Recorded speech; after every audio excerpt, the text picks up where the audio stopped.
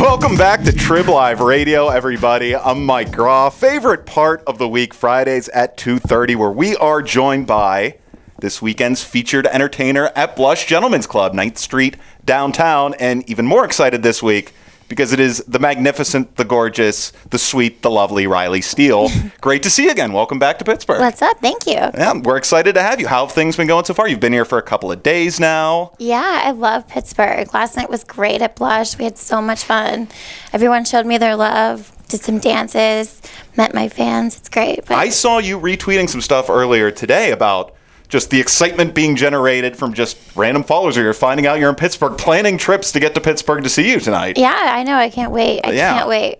How many Twitter followers do you have, by the way? I think I just got to 190,000. That's unbelievable. That's unbelievable. I mean, I get it. You're an excellent self-photographer, I guess we should say. And exceptionally flexible. The pictures, you're big on taking pictures of your butt. Mm-hmm. That seems to be your general milieu that you like to stick to, the pictures of the butt. I can't do that. I mean, nobody would want to see it anyway. How do you know?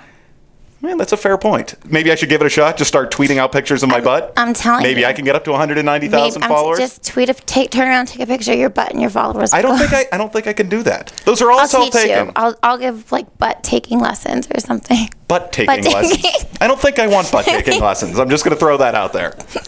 I mean, butt photography lessons. Okay. All right. Well, we'll work on that. And Riley, you and I were also just planning.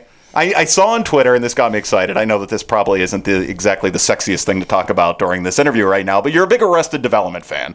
Oh, yeah. And as am I. Oh, yeah. And we just saw, a friend of mine sent me a link to a chance to win a walk-on role into the new season of movies that they're filming for Arrested Development. Me and you were just riffing some ideas here of how we're going to get our video posted so we can win walk-on roles. All right. Magic trick. Okay. A collage. Okay. And something definitely in honor of Kitty. A definite flash. And maybe with Blue's company. Maybe Blue handprints.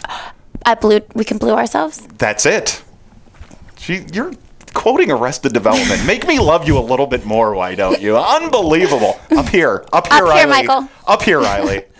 So what did you? I mean, the crowds were good. You told me that you've got some special things planned for the shows tonight. First off, what time are the shows?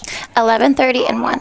11:30 and 1 are the show times tonight. Mm-hmm. Did you just hear something in your headset, too? Mm-hmm. I thought I just heard something weird in there. I know. I don't know. Was it you? It's Halloween time. Did you just burp? No. Okay. You sure? Swear. Okay. I believe you, because I'm sitting right across from you, and I know you didn't, so I don't even know why I'd ask that. But, 11:30, I already forgot what you said. 11:30. I get flustered around. It should be going on about 11:30 and around 1. And you were telling me you've got something pretty special planned tonight. Can you give away any of the secrets, or do people just have to show up and find out? Well, you got to show up to find out, but I'll give you a hint for one of the costumes.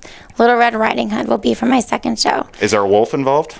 Maybe. Does Little Red Riding Hood have a wolf? Yeah, I've got my fairy tales straight, don't I? Fairy tales and fantasies, that's what we're doing tonight. Fairy tales and fantasies. Getting ready, it's Halloween later, I guess. It's October. Yeah. That works. Mm-hmm. Is that a standard show for you, Little Red Riding Hood? Is that one of the ones you bust out, or is this a new one? This is my first time doing Little Red Riding Hood. Yeah. But it's got a full-blown show for that one, and we're going to be playing some games on the stage tonight. Some games on stage? Yeah, have some games going on. What kind of games happen on stage? There will be some silly string involved. Silly string? And then there will be just some fun. You got to come down and see. Got to come check it out, figure it out. 9th Street downtown, Blush Gentlemen's Club, Blush Exotic, tonight and tomorrow night, correct? Yep. Same show times tomorrow? Tomorrow night's my finale show, too. And that's going to be... I'm going out with a bang. That's going to be even a bigger... Yeah, going out with a bang. Mm-hmm. A few months ago, maybe some of your fans thought that you might have been going out of the industry for good. I know, that's what everybody thought, but I was just joking around. Were you maybe taking a little shot at another one? Everybody says that. Well, no. It was... Yeah, that's not convincing, Riley. That's not convincing at all. Yeah, BB Jones is a girl you've worked with before, posted an emotional retirement from the adult industry video, and a few days later, one of you came out. Just a total coincidence. You're just having a little bit of fun. Oh, yeah. Do you still talk to her anymore? I get bored. You get bored? Do you talk to her anymore? No. Yeah, once she's out, she's out. guess so. It's a policy. She's out of the digital playground stables. Oh, so at that point.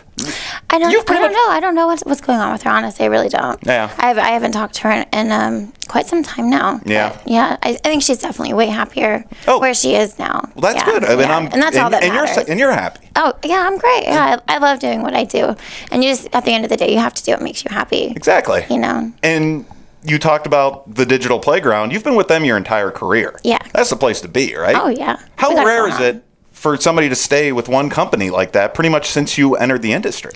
Well, I think the only other girl that's ever only done anything with digital and stuck with digital would be Jessie. I'm not sure what about other companies, but I know as far as I've been in the industry, who started and is keeping their career with digital has been Jessie. But I don't see any need to go with any other company. I love working with them. Our movies are fun. You know, we get to play fantasies. Like we get to be, you know, pilots, or we get to be schoolgirls and teachers, or our newest one is going to be Code of Honor, and we get to play military brats. Not brats, but we're in the military. We kick some ass.